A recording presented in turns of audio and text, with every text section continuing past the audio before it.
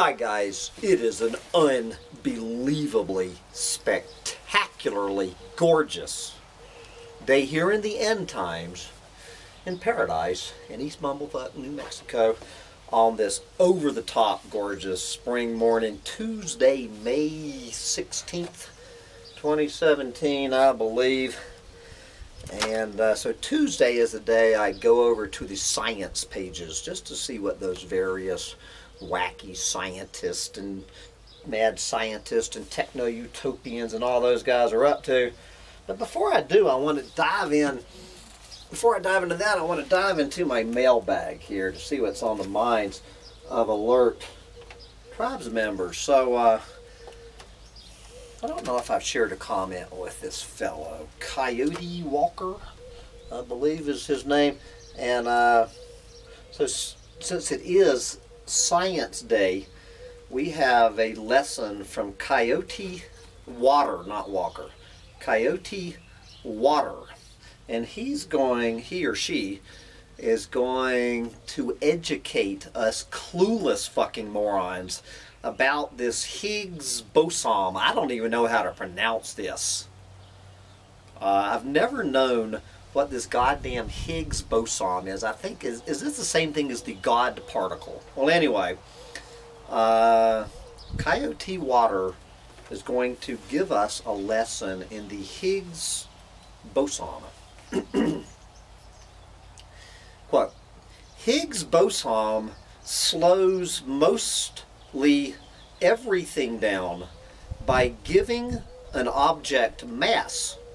Some, such as the photon, is not affected, but when maybe a particle hits the Higgs boson, tries to slow down, but instead pops out of existence in a way of a mini black hole, then pops up in another time and place. All this in many billion fractions of a second. When it pops out of our time frame, a mini black hole opens, sucks in the particle, and also radiation around the mini hole. Problem solved if they can harness this. My response to Coyotee Water was, I have always wanted to know what the Higgs Bosom is all about. Now I know.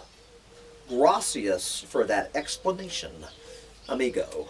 And I am glad to pass on this scientific little lesson in science today.